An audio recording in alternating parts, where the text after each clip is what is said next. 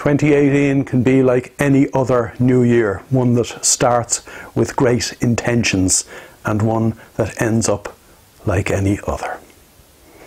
Instead of making any New Year's resolutions this year, why don't you slightly alter the way you use your mind? Because according to my clients, it is life-changing. As one of them said to me, it was the most important learning of his living and working life. Coming up to Christmas this year, I am offering a series of free videos for anybody who wants to make the small change in their minds that makes a massive change in their lives. And that could include you. All you have to do is click the link.